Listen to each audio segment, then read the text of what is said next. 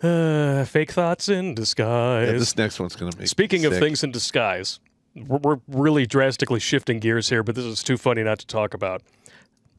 I make jewelry out of semen. Sailors, totally. But the process literally stinks.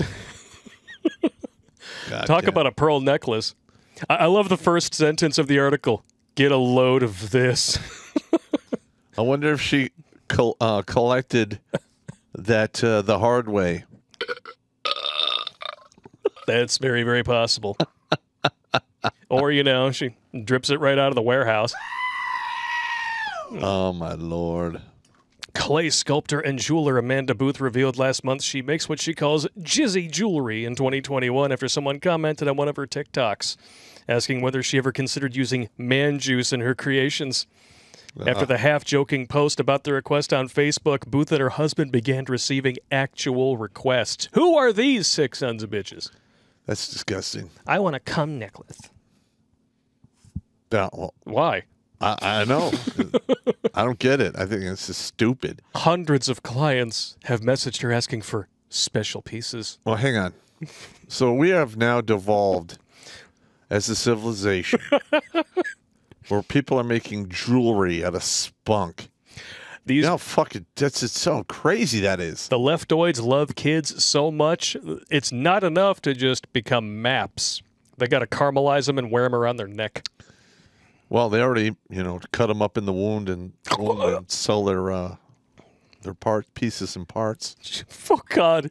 Fresh samples are one thing, but when they've been in the mail for a while, I mean, it smells like semen, you know what I mean?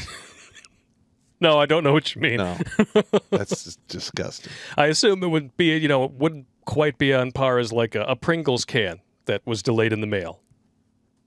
Not that we would know about that. Hey. That's not with Comedy Gold, man. It had to happen. I told him I was going to do it. I keep my word, man. It looks like clay and cocaine. I don't know, maybe a combination of both. It must be dehydrated and powdered and then added to wearable clay beads or trinkets. I would say that's enough of a trinket all by itself. All right, so they add the clay beads, right? Yeah. And they have to fire said beads, right? Yes. All right, so that organic molecules that make up that stuff, that's a kiln is like 2,000 degrees.